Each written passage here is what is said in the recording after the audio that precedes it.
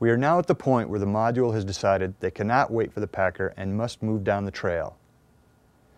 They are on the move for about 2 minutes when they hear the mules and the packer coming down the trail behind them. However, upon seeing the firefighters in the trail, the mules become startled and scatter into what is referred to as the rodeo. Firefighters spent 5 to 10 valuable minutes gathering up the mules to get them moving down the trail. So at the turnaround point, the crew members that had left before us were probably about 50 to 100 yards ahead of us when we actually started going back down the trail. So everybody was still fairly close, but everybody knew that we had to be getting down the trail.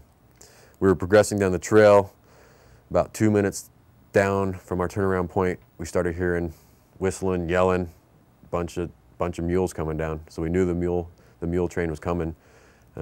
We tried getting off the trail because we knew that's where they were at. As soon as the mules saw us standing on the trail, chaos broke out. 6 mules scattered, all our gear. The trail was only 5 feet wide anyhow along timber. We basically helped the wrangler get all those mules in front of us, and he started moving back down the trail. And after they started moving down the trail, at this point the fire was on us. Spots, fires all around us. You could feel the heat, and we were all together, spread out, maybe within 20 yards of each other. We started moving down the trail a little bit more. Came across a couple packs that had been dropped, and myself, and the module leader were in the back, and the member of the module leader picking up one of these packs, throwing it in the river, just thinking that, hey, this will save this pack. Might as well save a little bit of equipment if we can. At this point, we crossed the river because the fire was on our right side, and the only cool place at this time was on the opposite side of the river. Module leader, everybody crossed the river. We all crossed the river, started running down to the Anderson Creek Junction because we knew that was our last place that we saw a viable option for. At that time, it was just briefly discussed, hey, that's a place we could come back to if we need to. So everybody in their mind knew where we were going. We got to that Anderson Creek Junction. The fire was basically right on top of us. There was a little bit of discussion, should we run up Anderson Creek? Should we keep trying to run down the pack trail? And at this point, the decision was made to deploy our shelters. At that deployment site, threw down the crosscut, took off my PG bag, and literally I said to myself, I can't believe this is happening. Never ever thought I'd be doing this, grabbing my shelter out of my pack. And I knew that you had to do it because at that point you couldn't go downriver at this time, couldn't go up Anderson Creek. So you knew that you're relying on this little piece of equipment that you've been trained to use. You're sitting there going, I have to use it. And pulling those tabs was probably the weirdest thing to do it for, for real life scenario. And grabbing and luckily for 9 years I've been a fire, every season you go through some type of training, but you never realize, you don't think you're ever gonna have to do it. So to actually pull that shelter out for reals was a different experience. And when I pulled that shelter out, tried to flake it out, I remember almost laughing to myself because you hear over and over how the wind's gonna be blowing, things are gonna be loud, things are gonna be crazy. When you do it out on a lawn in a spring, summer day, it's nice and easy to do. But in that situation, the wind was 50, 60 miles per hour. I mean, enough just to be popping trees over all around you. The heat, the embers, the smoke. I mean, it was, with all those different environment factors, it was a lot more difficult than any training I've ever prepared for. And to hang on to the shelter, that's absolutely true when you hear about wind being super strong and you need to hang on to your shelter, because when you flake that out and you shake it, if you're facing with the wind, if you're hanging on to it, it's going to be gone. And so the fact that those things in the training, even though I didn't actually get those real case scenarios in training, they're in your head, so when you actually did do this, you were prepared for it. When we were deploying our shelters at that deployment site, the module leader counted 9 heads. And he said, we're missing one. Anybody know where Monica is? And people looked around. The last time we saw her was right at the rodeo. We didn't see her crossing the river with us. We didn't see her running to the Anderson Creek Junction with us. So actually, when we're deploying, everybody thought that she probably either went out with the mule train, running with them, or maybe at the worst case scenario, got picked up by the wrangler and thrown on a horse. that was what we were hoping for. After the initial pass of Grable, or the fire pass down Grable, we got out of our shelters and knew that we were going to have another push from Anderson Creek. That's when we decided to light a backing fire to try to give a break from the fuels. But we also looked over at the Grable drainage, and there was no way we could use that area as a retreat zone because, for one, it was still very hot, tons of snags burning. The wind was still strong. You could hear snags falling left and right. Couldn't see much. The smoke was very thick. I mean, just being out of your shelters for those 5 minutes that we reorganized and regrouped, your eyes were watering, your breathing already had changed, and you knew you almost want to get back in the shelter just to get a break from the smoke. It was a really good deployment site far as, it was flat, level. It was an old sandbar. It was really good deployment site. The other two of us came back from their backing fire, and at this time, the fire that had gone down Grable had crossed the creek and was starting to come up Anderson, while the spot fire up above Anderson Creek were actually starting to come together. So we knew that we were going to have an intense push through there. And so that's when everybody got in their fire shelters, grouped together, and rode this one out. This push was a lot different than the first push. This push, just in the shelter, was very uncomfortable. The heat, you're sweating like crazy. You had to be breathing through your Nomex, through the dirt. You had to hold the shelter down with all four corners. The wind was intense. When the shelter would touch your skin, you could feel the heat, so you'd have to kind of keep that air pocket. You could hear the noise. You couldn't. It was freight train coming through.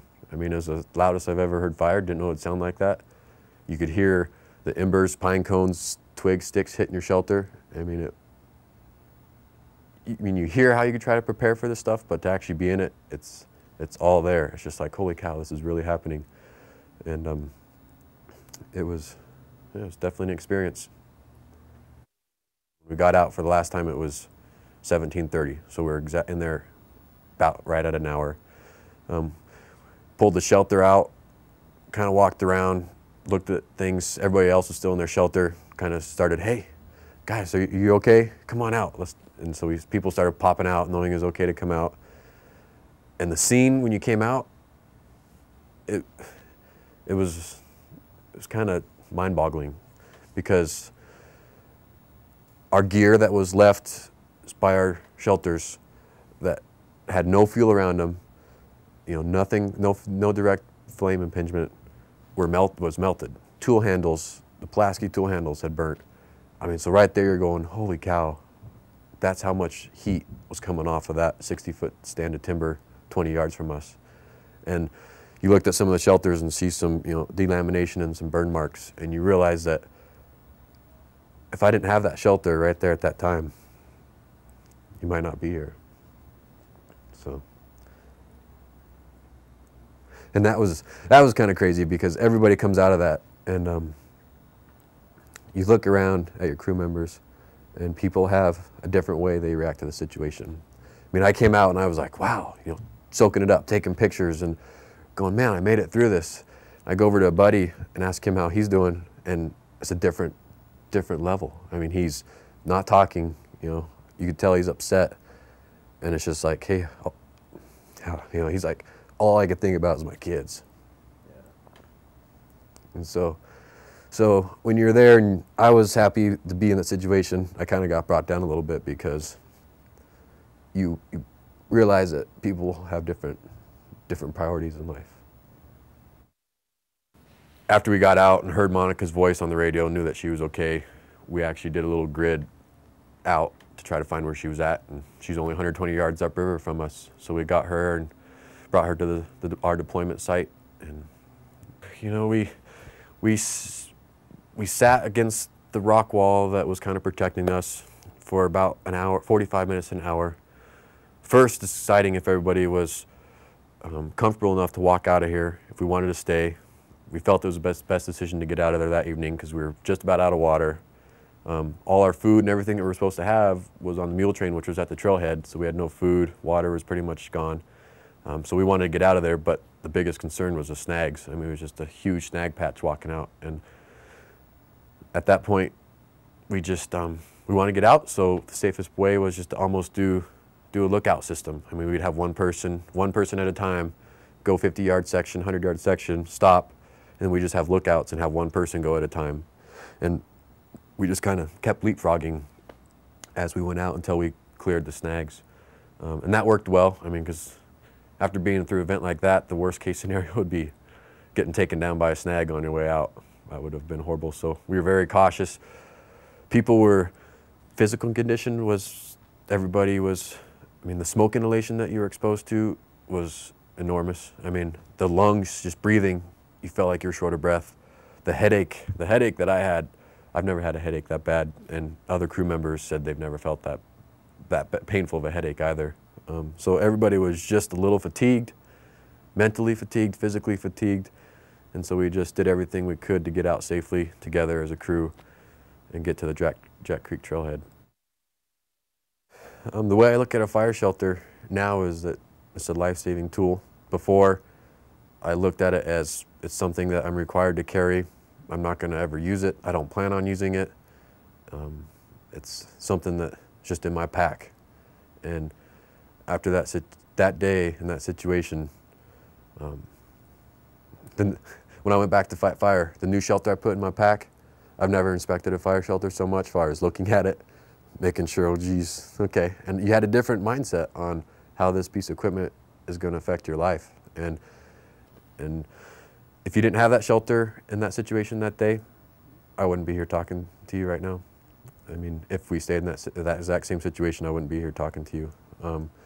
So in that regards, I'm a fan of it. I mean, it's saved my life and something I'm always going to remember and make sure I have a good one, make sure it's properly inspected, make sure if anything ever happens to it, rip or tear, replace it, because if you have any type of defect in it, it could change the outcome of the situation you're put in. The Uniweep Fire Use Module received several commendations from the review team, primarily for keeping their wits about them through the course of this event. Others included identifying a potential deployment zone during their hike up the canyon, having a high amount of concern for the packers and later their missing crew member.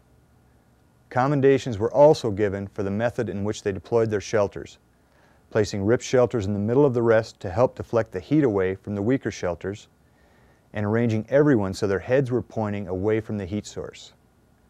Module members talked to each other to calm and support one another, as well as to keep everyone in their shelters until it was safe to leave. In addition, they were able to continue safety awareness throughout their trek down the canyon throughout continuous hazardous snags. We asked Lathan Johnson to reflect on the things he'll take away from his experience on the Little Venus fire. You know, by no means I think every decision that we made that day at Little Venus was perfect, but we're making the best of decisions with the information we had, and things change so quick. You know, I think there's a lot of things that play into your decision making in terms of experience, similar situations. At Little Venus, one of the individuals was with us had been through a 30-mile staff ride.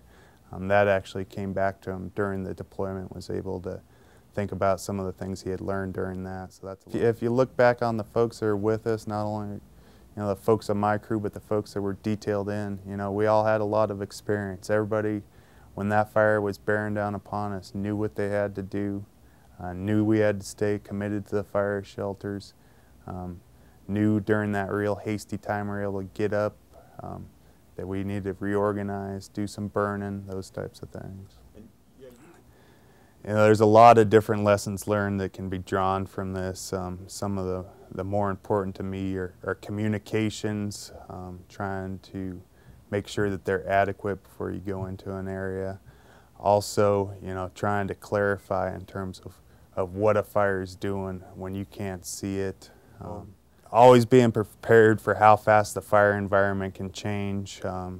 You come around a corner, pop out on a hillside, and then you realize that you have a crown fire bearing down upon you. And how are you going to react to that? From here on out, I'll probably look at every single situation in terms of what's the worst case thing that can happen right now, and be prepared for that. We hope the story of the Little Venus fire shelter deployments has helped you to appreciate the value of the fire shelters that you carry and the importance of the inspection and care of this life-saving piece of equipment. We ask that you carry this into the next phase of your annual fire shelter training and into this year's fire season. The transition into the new generation fire shelters for federal agencies should be complete by the end of 2008. For non-federal agencies, transition will be complete at the end of 2009. If you are carrying an old fire shelter, be sure that you are extra vigilant in the inspection and care of this vital piece of equipment. We would like to thank the members of the UNIWEEP Fire Use Module for sharing their experience with us to ensure that this will not become a lesson not learned. We would also like to thank you for your participation in this training and wish you a very safe and productive fire season.